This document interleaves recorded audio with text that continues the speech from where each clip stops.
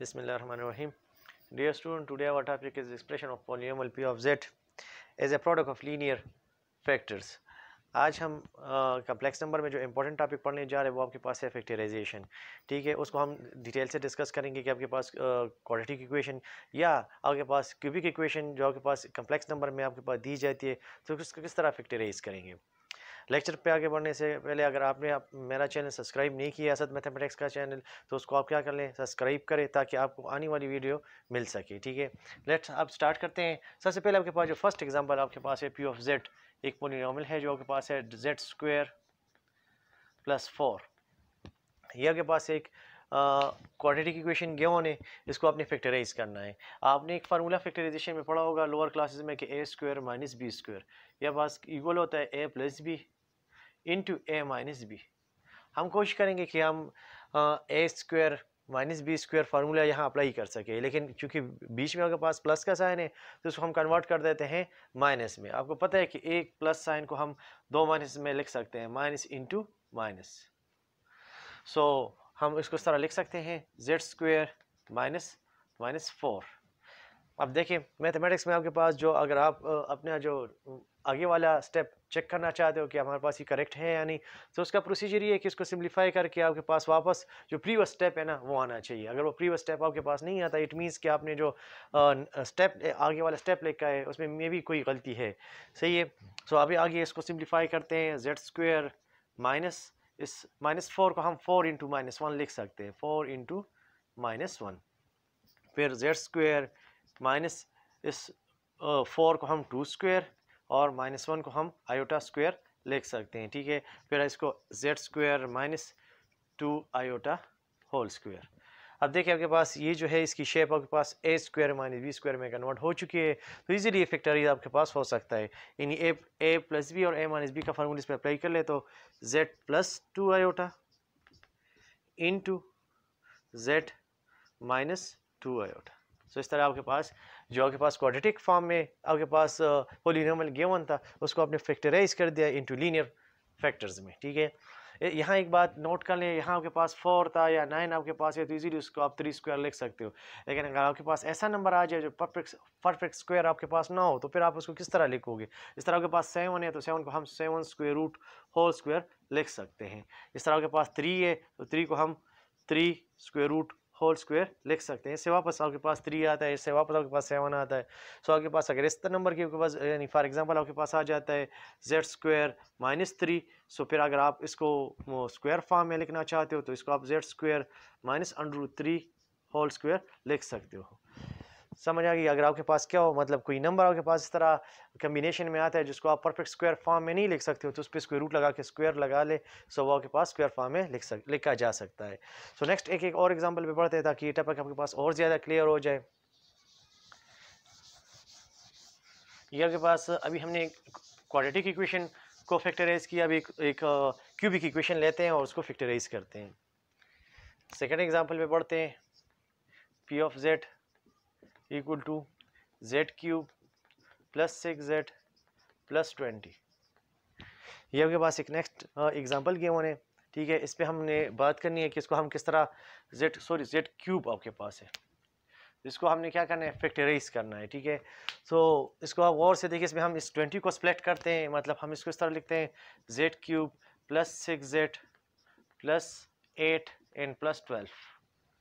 अब आपके पास स्टूडेंट्स के जहन में आते हैं कि 20 को तो हम 10 + 10 भी लिख सकते हैं, 1 + 19 भी लिख सकते हैं, 11 + 9 भी लिख सकते हैं। डिफरेंट आपके पास मतलब नंबर्स की एडिशन में हम 20 को ला सकते हैं। फिर हमने यहाँ 8 + 12 क्यों ही लिखा है। ठीक है, इसका रीज़न आपके पास ये है कि 20 में आपने ऐसा एक मतलब नंबर ढूंढना है जिसको आप क्यूब फॉर्म में लिख सको, जिसको हमने कंबाइन करना है जेड क्यूब के साथ, और जैसे हमें ए क्यूब प्लस बी क्यूब का फार्मूला बनाना है।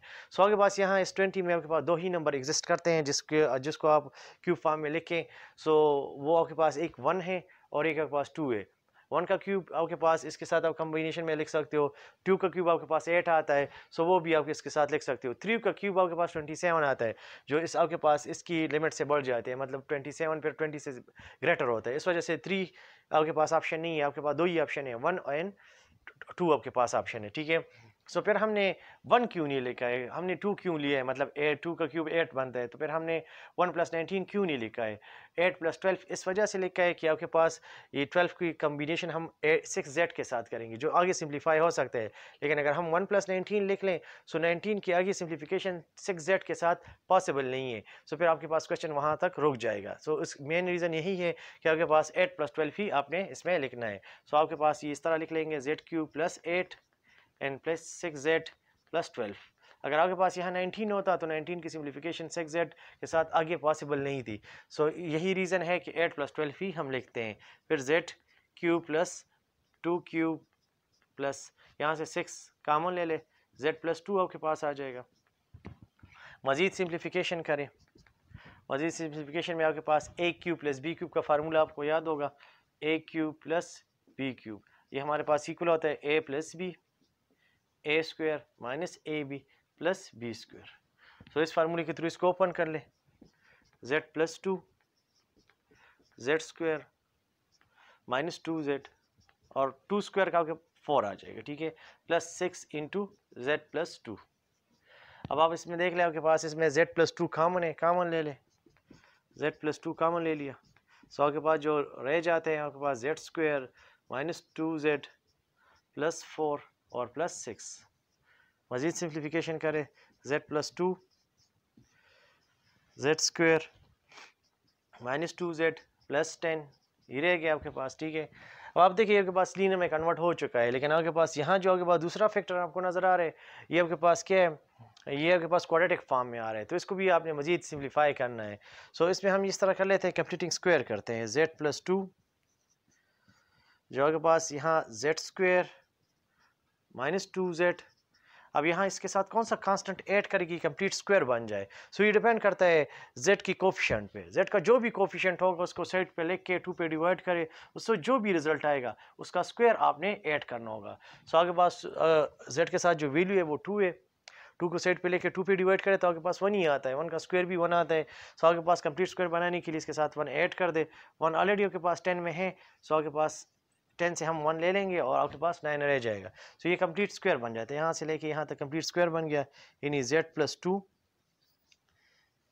z - 1 होल स्क्वायर, और ये माइनस इंटू -9 हम लिख लेते हैं। इसको मज़ीद उसी तरह सिंप्लीफाई करना है जिस तरह प्रीवियस एग्जाम्पल में हमने किया था, ठीक है। इसके मज़ीद कुछ स्टेप्स लिखते हैं। नेक्स्ट आपके पास आ रहे हैं z + 2 z - 1 होल स्क्वायर -9 को हम 3 आयोटा होल स्क्वायर लिख सकते हैं। -9 को 3 स्क्वायर और -1 को हम आयोटा स्क्वायर लिख सकते हैं, तो 3 आयोटा होल स्क्वायर लिख लिया।